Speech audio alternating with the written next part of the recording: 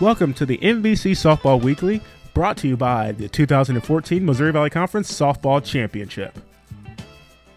The Valley Player of the Week is Indiana State's Morgan Allee, who led the Sycamores, going 8 for 16 at the plate with 2 home runs, 2 doubles, and 8 RBIs. Already the league leader in stolen bases, she stole 3 more and moved into the top 15 in career stolen bases in MVC history. The senior also held a perfect fielding percentage at shortstop, along with an on-base percentage of .529 with 2 sacrifices.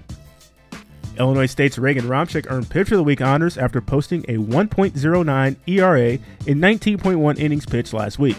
The sophomore limited DePaul's high-powered offense to just 3 runs in 6 1/3 innings and follow up that performance by not allowing a single earned run in 2 starts at Loyola over the weekend.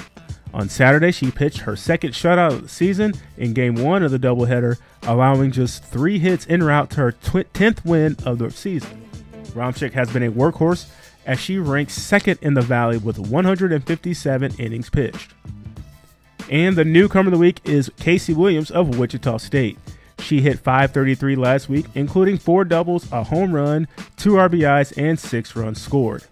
Against Oklahoma, she went 4 of 7 at the plate with 2 doubles and an .857 slugging percentage, as well as a .571 on-base percentage.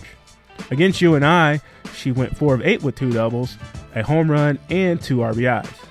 On the season, she leads the team and the Valley in batting average, home runs, walks, slugging percentage, and on-base percentage.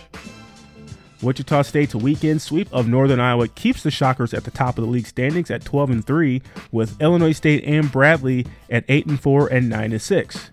Action resumes with midweek conference games on Tuesday and Wednesday, in addition to weekend games on April 18th and 19th.